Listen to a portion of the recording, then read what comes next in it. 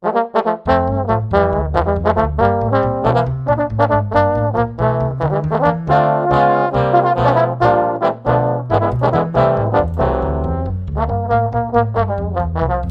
it going, everybody? Long time no see. So it's been about a month now. I am in need of a haircut still. Someone even commented on one of my videos saying that I'm starting to look a little bit like Bill WATROUS. I'm hoping next time around I'll be at least somewhat trimmed up. Okay, so moving on. Today I'm talking a little bit about exploring technique on the trombone via articulation. And the purpose of this video is to give a little bit of insight into breaking down technical aspects of your playing, as well as investigating some of the possibilities through trial and error.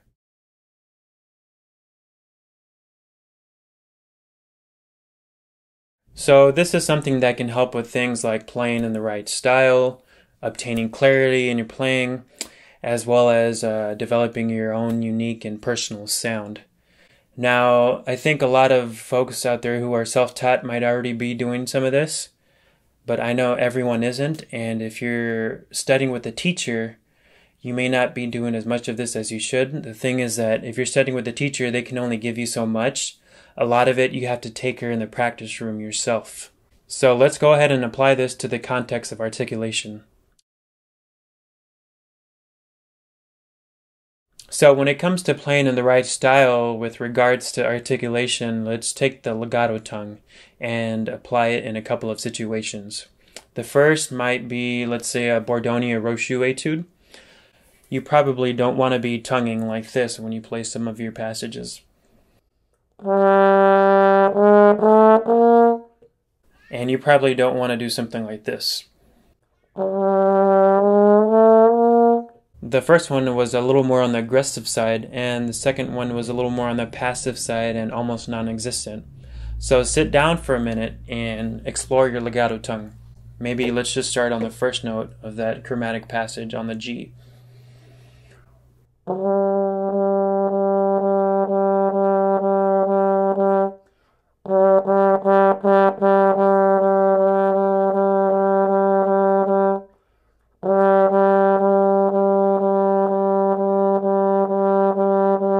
When you find something that works, go ahead and put it back into context.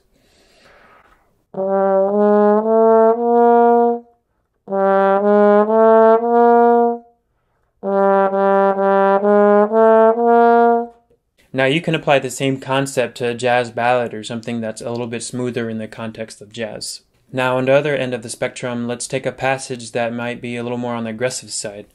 So if we take those same notes and do something that's marcato. I'm okay with that, but I'm going to toy around with my marcato articulation a little bit.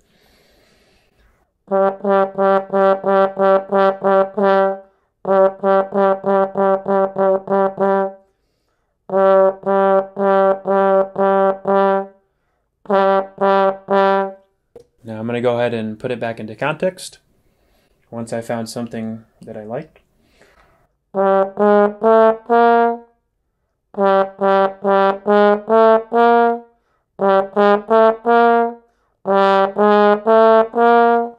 And of course you can apply this in a jazz setting as well, say for example a shout section in a big band chart.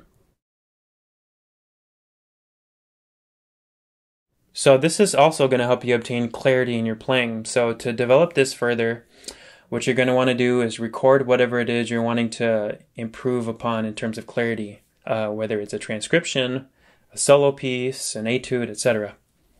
Let's take this line for example.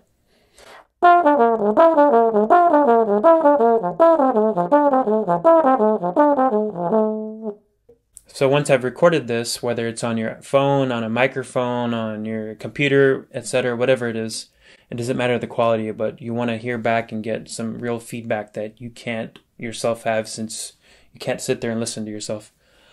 You're going to make notes of any articulation that's unclear, spots that you want to clear up. Take note of it, listen back, and sit there and toy around with it until you kind of find something you want. And in this entire process, as you're testing and toying with things, you can go ahead and record, or you can kind of fiddle through things until you find something that you like and then record. So I'll mess around with that for a second. Maybe the first thing I'll do is slow it down.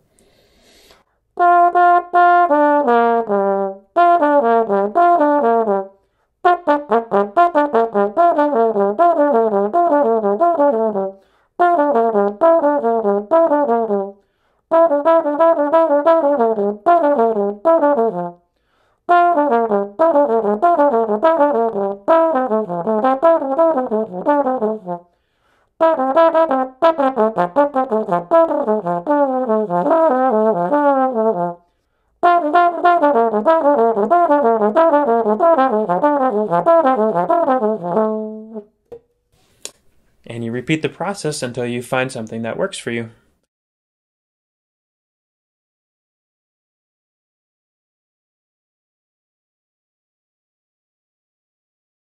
So earlier I mentioned that this can help you with developing a unique and personal sound. So one example of this could be maybe sitting down and selecting a solo passage and using varying degrees of articulation as you're doing this. As you're doing this, if I take that last passage, for example, it's actually from one of Charlie Parker's solos on Cherokee, I think maybe from the 1943 version, I forget which year. It's just him and guitar, and it's the thing he does over the bridge of Cherokee in a different key, of course. So one thing you can do is play around with your tongue placement, in terms of where you put it on your teeth, on your gums, higher and lower. I'll start with the first note. This is a little closer to the opening where my teeth meet. And I'll kind of slide up and down. Now, right there at the end, it was on my gums pretty high up.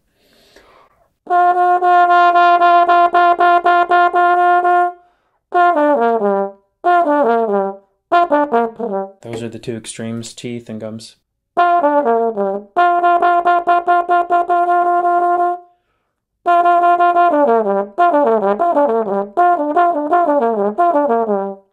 So I think where I like it in this case is probably a little bit on the gums. You can also think of it in terms of syllables, more da da da da da instead of th, t t t, a little closer to that, and everything in between, of course. You can also use more air in your attack. That also affects articulation and the sound of the note that comes out. So you can also use aural imagery to help produce the sound and articulation that you'd like. Maybe, for example, a cellist striking the string with a bow very aggressively. That could be one example. So anyway, as you're doing this, you're going to want to record and just follow the same process that we did earlier until you find something. And actually the next step is, once you find something, keep practicing it that way until it becomes second nature and subconscious. That's when it becomes a part of your playing, and that's how you start to develop your own personal and unique sound. So the cool thing about this concept of exploration is that you can go ahead and apply it to other aspects of your technical playing, including tone, timbre, slide technique, rhythm, and so on. So that's everything for this video. If you liked it and you found it interesting, please like it and share it, and consider subscribing to my channel if you haven't already. If you have any questions or comments or feedback or requests, go ahead and leave them down in the comment section below. And otherwise, we'll see you all next month, and hopefully with my hair a little shorter. So, peace.